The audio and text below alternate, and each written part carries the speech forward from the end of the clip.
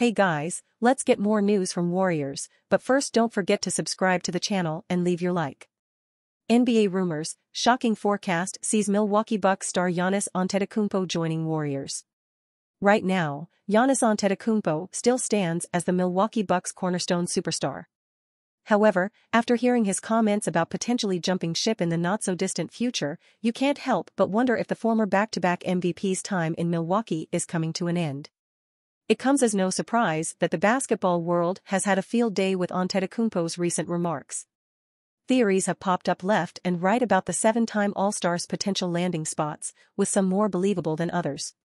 One rather sensational prediction centers around Giannis taking his talents to the Bay Area to join Stephen Curry and the Golden State Warriors.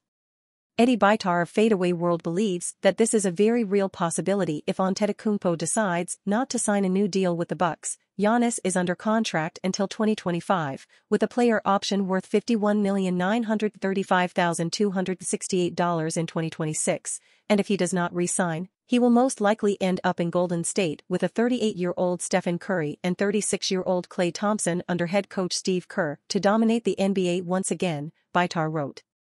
Giannis and Steph Curry on the same team? That would be pretty wild.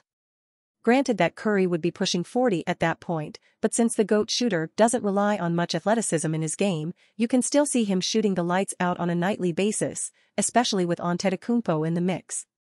If they had a choice, you can be sure that the Bucks wouldn't let Giannis Antetokoumpo leave. However, if the 7-foot forward refuses to sign a new deal or demands a trade, then the front office would be left with no other choice. Giannis will be eligible to sign a historic contract extension next summer, one that would set the record for the biggest deal in NBA history. If Antetokoumpo refuses to sign that deal, then it would only mean that he wants out. The Bucks would then be left with no other options but to either risk losing him as a free agent or cash in on him while they still can. And you fan, what do you think of the Giannis Antetokoumpo situation? Leave your opinion in the comments.